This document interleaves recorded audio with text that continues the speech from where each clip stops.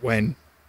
Okay, so another great feature of the new Vivaro is the flex cargo bulkhead, shown just down here. So what they've done is they've put a flap into the full steel bulkhead, which now comes as standard. So you only get the flex cargo bulkhead on the Sportive. It's not standard on the normal panel van. What they've done is little handle down here just folds up and connects to the top with two magnets, giving you a load through space here. Now you've got two load through spaces from the back of the van to the bottom of the bulkhead underneath the seats, but you can also lift the seat flap up and then move all the way to the end of the firewall, which is at the end separating the engine bay from the cab.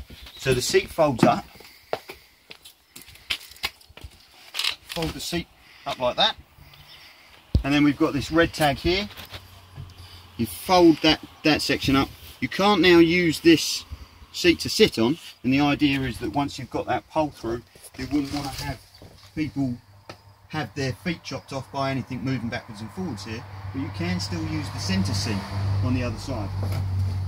So what we'll do now is we're just going to put in a 3 metre length of wood straight through the back, straight through into the cab. I'll show you that now.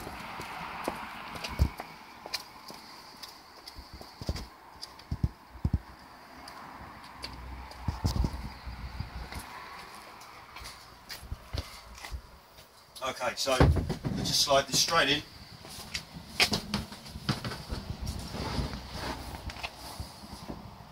And there we have it, 3 metre load length. We can shut the door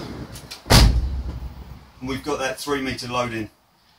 And in the long wheelbase that'll move up to a 4 metre load length. So when you have the 4 metre, when you have the long wheelbase, new long wheelbase Vivaro, with that flex cargo bulkhead you'll be able to take a 4 metre load, making for a very, very versatile addition to the mid-size van sector.